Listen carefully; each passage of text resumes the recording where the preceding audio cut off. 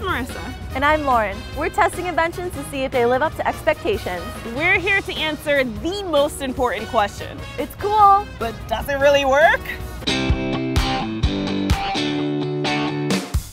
All right, so here we have the master pan. Let's open it up. Okay.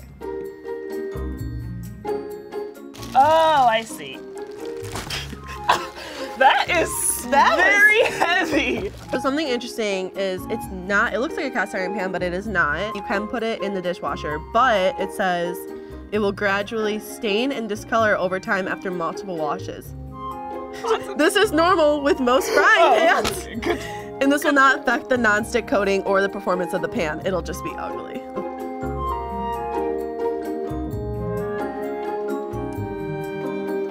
I think that this is gonna work. I think it's a great multitasking tool, and it's going to distribute the heat perfectly throughout the entire pan so you can cook multiple things at once for any meal. I don't think this is gonna work. I think it's gonna be really difficult to distribute the heat evenly, and I think timing, it's gonna be really hard to figure out how long it'll take the meats to cook versus the eggs versus the pancakes. So I have low hopes. Now we're gonna use the master pan to make a whole array of breakfast. So we got eggs, jumbo eggs, frozen hash browns, Pancake mix, sausage, finally our turkey bacon. Oh, this is perfect. It's getting really hot. Do you think we have to turn it down? Like cook it at a low temperature? I'm gonna crack one egg. Oh, we were supposed to do this last, right? Do you think it matters? Yes.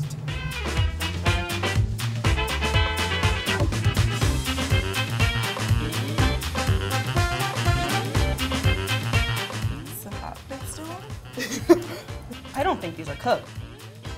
Does it look cooked? Eat it. Of course, I'll just get salmonella.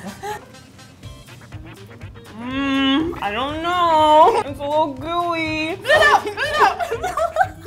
All right, so the first time we messed up, we're going to put the oil in because we forgot that step and it made all of our meats and hash browns less crispy. Yeah.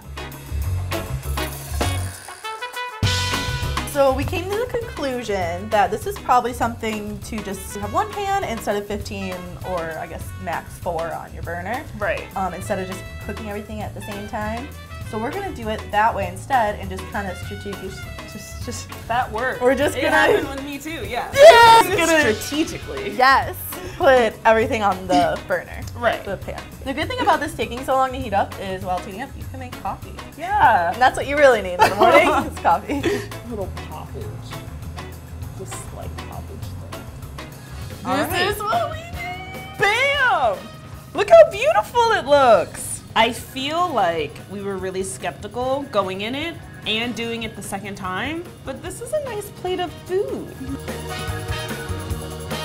I was totally on board when it first started, and then we started cooking on it and we were kind of doing it all wrong, and that made me feel worse about it. Right, right. But once we kind of got the hang of it, trained ourselves a little bit, took a deep breath, we were able to find success.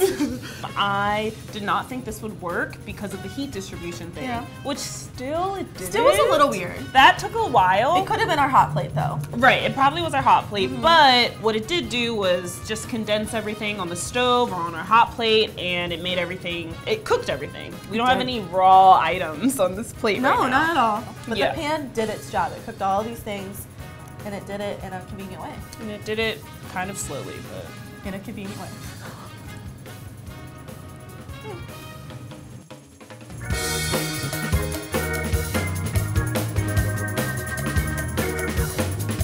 So was this invention a total disaster or a huge success? Or something in between? Let us know in the comments. Be sure to subscribe to see more episodes of Does It Really Work? This one's better cooked than the last one. Our last scrambled eggs, we kind of made a muffin out of them. Ew. Because we didn't mix them enough. This is, it's still dry. It could just be that though. It might just be the bacon.